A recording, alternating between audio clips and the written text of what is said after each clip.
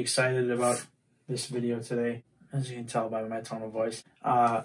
So anyone who's like a big Killswitch Engage fan from, you know, the earlier days, I guess we could say, you know, 2003-ish onwards, would recognize a guitar that Joel used all the time. We're talking about the guitar from the World of Blaze DVD. Around 2002 or 2003, Joel started playing Caparison, and he had a Dellinger model, and we've all seen it on the DVD. He played, I think he toured it from 2003 until 2006. I think it made it onto tours on even 2008. But I don't think he played it very much. I think it was his backup. But if you were to watch like the Guitar Messenger video where him and Adam are playing some riffs, he's holding this guitar. It's a guitar that Caparison never produced for people to buy. It was a custom shop kind of thing. And I've always wanted to like recreate it, but never had the means or the time or whatever. But now I've decided I'm going to go for it. So it's a all mahogany Dellinger humbucker single. It's got a Wilkinson tremolo, and yeah. So the way I'm going to be building it is I'm going to be giving this guitar to a luthier who is going to basically clone it. We're going to put this neck on it. The body will be made by him. It will be all mahogany. It'll be cut for the correct pickups and the correct everything. And then we're going to put the parts on it. One thing you can notice on Joel's guitar, the huge buttons on the tuners, the part that you turn, and that they're satin chrome. They're not shiny. You couldn't get the exact ones. Very, very hard to find right now, especially in a 2 and 4 configuration, you know. But Hipshot makes ones that look a lot like it, and they come in satin chrome. The only thing is the buttons are special order, and they're the only buttons that they sell that are not available in the satin chrome or honed chrome. So I have brought those to a local powder coat place. Hopefully that's going to be done and okay, but they have them right now. So those will be put on. Back then, these Dellingers had gloss headstocks. We're not going to be able to do that. But yeah, we're going to have the, you know, it's going to have all the features. The luthier is going to try to copy it as much as possible. We're using all the same neck bolts and neck furls. We might use this if it'll fit with the whole tremolo cavity thing. What else? We're going to obviously do the Dellinger input jack location right here. But everything, yeah, so it's all going to be as close as we can. And so I'll show you the parts I've got already. Chrome Schaller strap locks, EMG 85 and 2 SAs. Currently in the mail still is the Chrome Goto volume knob, the medium height EMG pickup ring. This is not curved or tapered at all. It is just the same height. The guy who currently owns Joel's guitar was kind enough to send me pictures, but I was able to get details like this down, you know, to the millimeter. So this is the correct height for that. And the Wilkinson VS100 tremolo. Now the cool thing about this is when you buy it, it comes with the honed chrome saddle. So it's all chrome. You can buy all chrome or all black. As you can see with this picture of Joel's, this is Joel's actual guitar. He replaced it with either black Wilkinson saddles or Graphtec string saver saddles that are black, which is what I did. When you buy this bridge, regardless of which color you get, the little locking intonation screws, they're all like little black hex key, like Allen wrench bolts, you know. And as you can see on Joel's, it's a silver Phillips screw. So that was a quick little trip to the hardware store, and you know, accuracy. So we're really close with all that stuff. So the trem will be blocked. So that's where I am right now. It's mid-August. I should expect this to be done by sometime in October, I guess, because we're not actually starting until September. And so for the first step here, we've got the jack coming in on the butt of the guitar. So we're going to start off with leaving a a square point of entry with the drill to be able to drill that out and set our depth. Then we can cut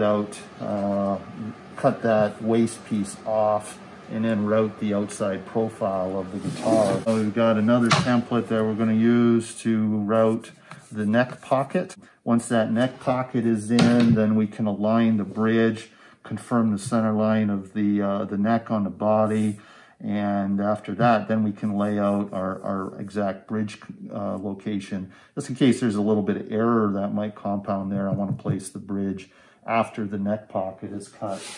Flipping it over to the other side, I mean, we got a couple of templates for control cavity, so that's going to be our control cavity itself. And then the cover, we'll do a secondary route for the cover. And then on the back side as well. So we've got the sweep cutout there for the upper axis there. And then we'll thin that out with another cutter. For the sweep cutout here, and then we'll hand work that there.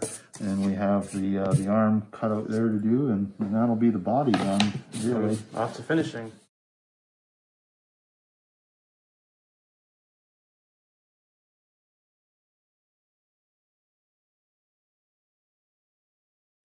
All right, so some time has passed, and it's almost time to finish the guitar, the finishing, that is, the paint. And I haven't included any pictures of the original guitar that show the color up until this point. I wanted it to kind of be a surprise. A lot of people, myself included, for years thought this guitar was black, solid black. It turns out it's actually a very dark, transparent purple. When I learned this and when I saw some photos, I went to like a website that had a color wheel, and I made a couple samples, and I had a friend of mine send those to Joel, and Joel picked out the one that was closest, and he actually did it really, really quick. So Joel picked out the color for the guitar, which is pretty cool. So if you're watching, thank you very much.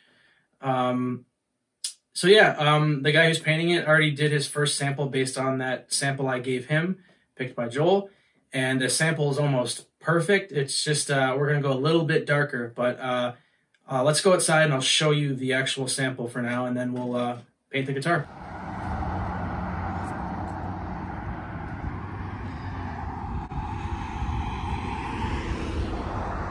All right, so we have this very nice mahogany guitar, and first what we're going to do is we're going to fill in the grain because we don't want that coming through the contour of it. So as you can see, it starts drying pretty quick. Oh, wow. It just starts drying, and basically all we have to do is, when it's dry, we just got to go over it with the sand, with 400 grit sandpaper, just to break off whatever is on the face of the guitar, and it's going to leave all the filler inside the grain.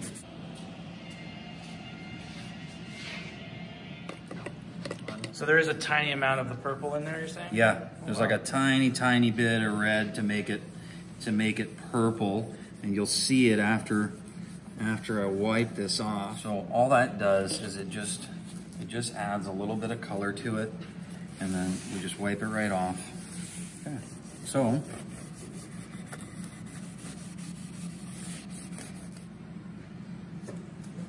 I'm going to put a few coats of clear with a color in it, with the blackish, mostly black, tiny bit of purple in it.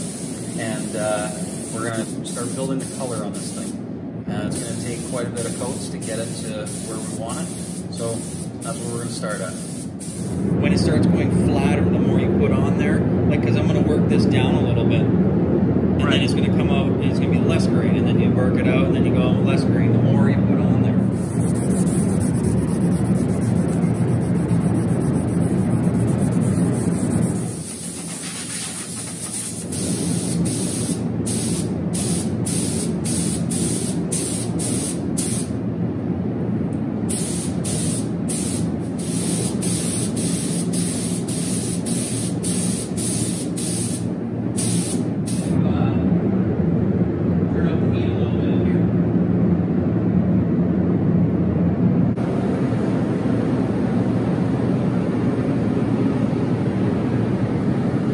Solid black, you can't tell at all.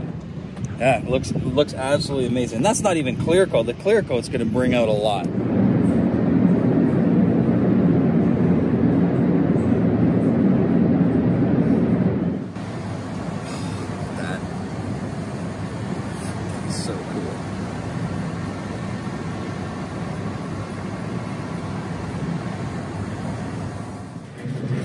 All right, we've all waited long enough for this.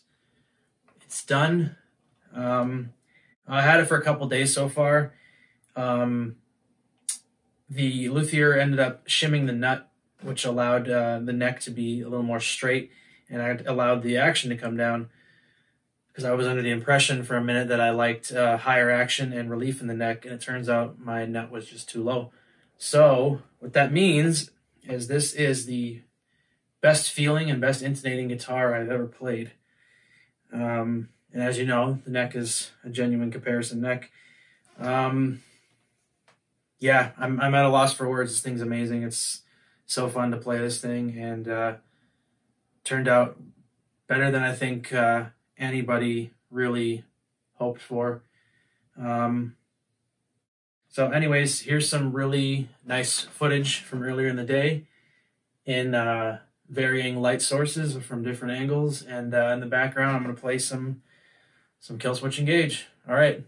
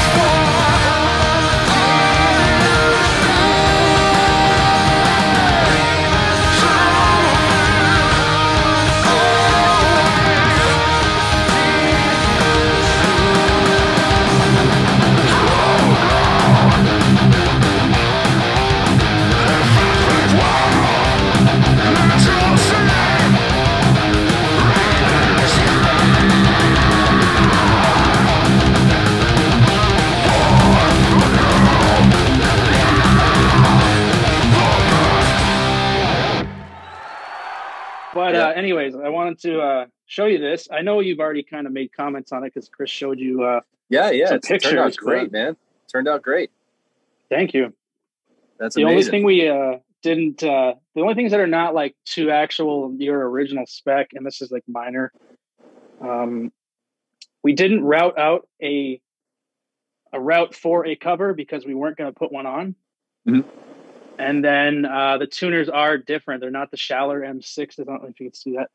They're hip shots. And hip shots. The hip shots are great, though. Yeah, I think Yeah. these ones are unfortunately the ones I actually put on are a high, or is it a low gear ratio? So you kind of breathe on them and it moves. But they're Yeah. great, and I haven't had any weird issues. But Yeah. what else is it? Oh, I was gonna ask you. So I was looking at pictures of the pictures Graham sent me of your guitar. Mm-hmm. Yep. And the one thing I noticed, and I didn't notice it until the guitar was built, but it seems like the block in your trem is bigger than this Wilkinson one. Do you recall if you upgraded that at some point?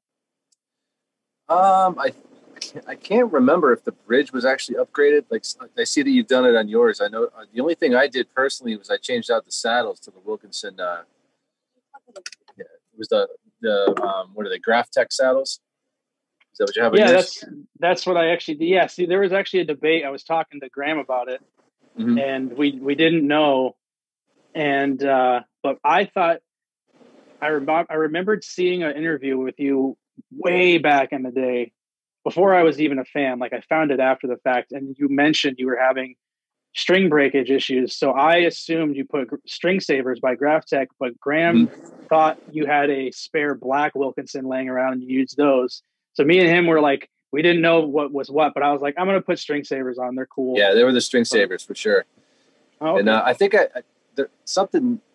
think my tech at the time may have like shimmed the nut, or no, sorry, shimmed the neck a little bit. So I think I was having trouble getting the right string heights with the actual Wilkinson bridge saddle. So I ended up with the Graphtex, you can shave them down to where you need them to be. So I think that was one of the reasons I put those on there as well. And it definitely made a difference in the tone too. It kind of warmed the guitar up a little bit. Interesting. Yeah. And as far as the tremolo cavity, I can't remember. I think that was the original bridge that's still in it. And I can't remember if Guitarro had carved it where I think the tremolo only went down. It didn't go backwards. Because a lot of times you can set up a Wilkinson to float, I think, if you want. Yeah. I'm pretty sure the way that he had cut the cavity, it just went down, kind of like a Strat, you know? Yeah, gotcha. I think that's what I did with this one, and it's because I thought that's what you did with yours. Maybe Wilkinson has started maybe sending out smaller actual blocks, because I looked at the picture and yours did look thicker, but yeah, it could. That's maybe whatever, they changed the size with the years. Yeah. I mean, but yeah, as far as I remember, man, I think that was the original bridge that was still in the guitar when Graham got it. So. Okay, cool. Yeah, that turned out great, man. The color looks awesome too. Oh yeah, dude. Look, I got a light here set up. You've already seen some pictures, but it's just so cool to see it in person. It like changes in front of you. It's wild. I was really worried about the paint out of anything, because I wanted this thing to be like, you know, basically a replica. And I was like, man, it's gonna be so hard to describe this color to somebody. And I got lucky. The guy who ended up painting it is a fan of your band. And he's like, oh, I have the live DVD. Is that the same guitar? I said, yeah. So look for the long-haired dude, and that's the guitar. And he literally watched it, though, the night before he painted it, and he showed up the next day. He's like, well, it looks fucking black. I was like, good. Now you know. Yeah. But show you the... Oh, yeah. You got it, man. Yep. Wild, it's definitely though. Yep. From a distance, the original kind of had it kind of looked black from a distance, but in the light, it had like a purple red kind of thing going on. Right. You know? So it seems like yours is right on, man. It looks great. We appreciate it. We tried really hard, and we worked on it for a long while. I was supposed to actually build this thing years ago, and then I think I got on like one of my first bigger tours, and I just told the guy who I was going to build it with, I was like, I got to go on the road. But so I saw the backplate on yours. It said it was built in December of 2002. Do you remember receiving the guitar, maybe your first show with it, or what your impressions were, or anything like that? Yeah, I actually think, if I remember correctly, it's Ataru we got the guitars in Japan. Adam had a similar one at the same time. And we used them for the show in Japan. I was just blown away by how thick it sounded for a bolt-on neck guitar. And the only thing I think I ended up changing initially, I had Ataru put a bone nut on the original one, which had a great tone, but I always find with the drop tuning, sometimes the bone nuts, you can get a little bit of string slippage, you know, behind it and stuff like that. So as much as I like the tone, I think I pretty quickly ended up putting a Graphtec or a Tusk nut on the thing after that. But other than that, that's how it was for years and years. Damn. But yeah, that's a great guitar, man. Great guitar. Yeah, I don't even know what nuts on here because this is just a stock. What do they use these days, Chris? Do you know the stock comparison ones? It should be Tusk. Tusk. They're Tusk, yeah. Tech. I mean, that's just an FXWM neck, so it should be Tusk. That's the nice thing about the Tusk or the Graphtec ones. They kind of just have that naturally as the strings go through them. I mean, they don't last as long as if you do like a bone or a brass nut, but at the same time, they stay in tune so good, man. So I've always had good luck with the Tusks. The guitar experienced like a pretty bad incident with like an airline, and that it got lost and smashed. Yep. And I've seen the pictures actually. Yeah. I'm curious because I think you said to Chris that at one point it was refinished. Was the refinish a result of fixing the brake from the airline, or just? Yeah, it wasn't actually a total refinish. What happened? Yeah, like you said, that I forget what airline it was, but they lost the guitar for about a week on their way back from Europe. Whew. Finally got the call that they had found it, so I drove to Boston to pick it up, and I don't know what they had stacked on top of it, but the whole the volume pot was pushed into the guitar. The whole cavity was cracked and everything, and the neck was just way out of joint. Like the high string wasn't even over the fretboard anymore, so it's kind of a big mess. So I brought it to my tech in Westfield at the time, and he ended up just kind of drop filling the whole thing and getting it stable again. And I think he did another clear coat on top of it, but he just left, he didn't actually do any color. So you could still see all the marks. You could see all the repair marks in it and all that. And I just said, whatever, man, it's cool like that. It's got some battle scars. So we left it how it was. Yeah. So would that have been, because I think for most of, Killswitch fans who know this guitar, or not this one, but the real one, our most vivid memory is probably going to be the World of Blaze DVD. Mm-hmm. Was that whole incident, all that stuff that happened to the guitar, was that after that, or? It was after that, yeah. Oh, okay. Gotcha. It's probably, let's see, maybe 2007 or 8 that I had the big accident. The airline. Was that why you were playing the Angelus in 2007? Because this thing was just not able to be played? Is that kind of how that went down? Yeah, partially. I'd gotten the Angelus because I think it was the Soilwork guys who recommended the Angelus for recording. It's such a great sounding guitar. And but yeah, I had retired that one. The tech I brought it to at home couldn't have it fixed in time to bring it on the road, so I took the Angelus out instead, and just got used to playing that. So I used that for years. Yeah, and then by the time I got the Dellinger back, I just kind of retired it because I figured it had been through enough, That one stayed at home for a long time. Yeah. Let's see what else I got here for questions. I'm not going to keep you much longer, I promise, man. Oh, you're all good, brother. No worries, man. Thank you. Is there a story with the whole EMG 85 thing? I know a lot of people back then fixated on the fact that certain bands and guitar players weren't using an 81 because that was basically the only way. It was not very common for people to put an 85 in the bridge. Did that start off as a mistake or something? Someone just threw it in, or a nod to Soilwork, or? Not necessarily. I remember Peter using an 85 in the bridge and really liking the sound of his guitar. And he was the guy who kind of turned me on to the comparisons in the first place. P. Witchers, when we were on the tour with Soilwork back, I think it was 2001 or 2. But yeah, I always liked the 81 in the bridge, but it definitely sounds a little bit more scooped. And Adam and I were always kind of fanatics about mid-range and guitar tone. And we just thought that the 85 had a little bit more, kind of fullness in the lower mids.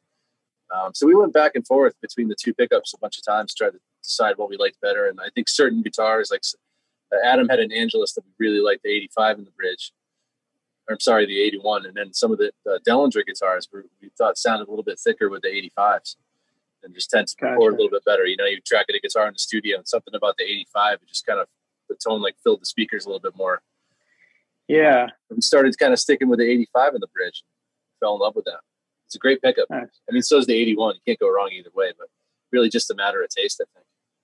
And pairing with your guitar, if you want a more of a percussive, scooped out sound, 81's the way to go. If you like that thick lower mid thing, then the 85's a win, you know? I don't want to keep you guys too much here, but thank you for hanging out and talking about the guitar and some other things. Yeah, and, man, it's a pleasure, man. That's really cool. You did that, man. It turned out great. Thank you. Turned out I great. appreciate you picked out the color. Like that's like a whole part of the video. Like that's amazing. Right on, brother. Right on.